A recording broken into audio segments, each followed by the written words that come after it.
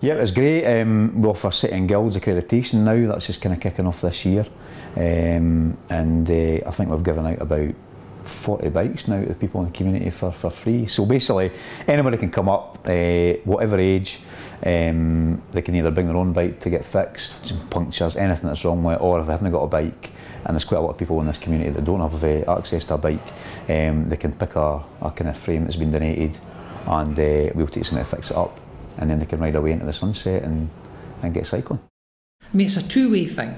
CARF allows the council to engage with the community, but also gives the community an opportunity to make the council more accountable.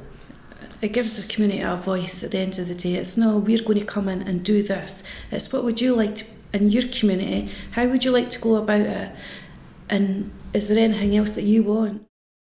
I didn't feel like I'm cooking here, I feel just like I'm having fun. Yeah, and it's a break from the kids, because if you've got the wee one like I've got Kyle, and we've got our wee ones 24/7, but then we can go and cook knowing that they're safe in the creche, instead of like in the house they're all running in and out the kitchen and you're trying to prepare, where here it's all, they're separated from the kids and it's prepared separate and you go home and heat it up.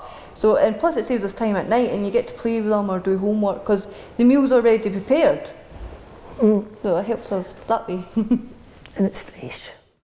We've got the statistical evidence, and what we're hoping to do is to find out from local people exactly what it's like to live in the Galton and then get them involved in shaping how we can change things with them rather than make some decisions in a darkened office somewhere.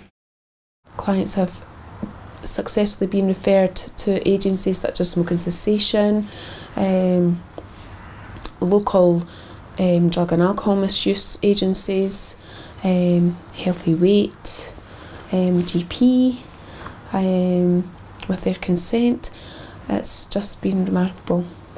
Some clients will come back and say, I've managed to reduce my alcohol intake, I've stopped smoking, I'm going to classes, and really felt that giving them a wee bit more control of their lifestyle.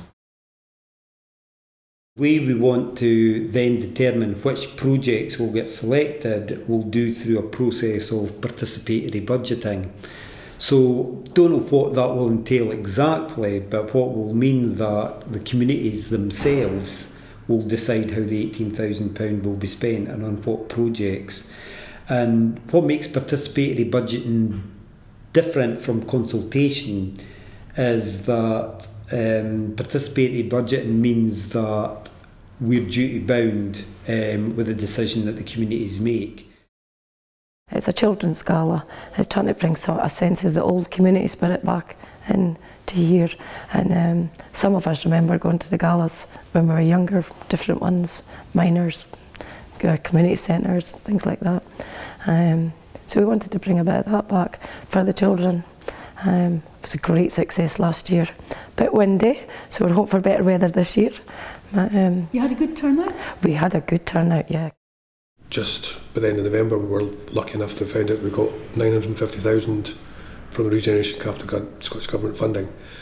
So now we're at the stage of, we've again employed an architect to do some drawings, and the plan now is to take these drawings into consultation, a couple of options, and see what people actually want to happen. I mean, one of the key drivers has been is the consultation, that people are actually involved and actually see things happening. So if we keep going back to the community and keep consulting the people, they've got a say in what's actually happening on the ground. There's quite a lot on.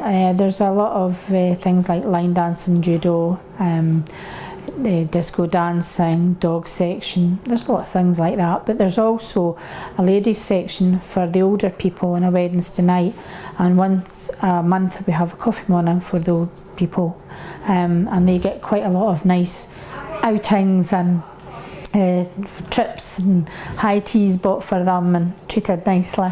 And the kids, they always get either their Halloween party or their Christmas party. We never make a profit off the children or old age pensioners. Certainly having the new resources that are going to be coming in to look at developing community facilities, for instance, is going to be a really big boon to the Galton, I think, and hopefully be a real catalyst for getting people involved.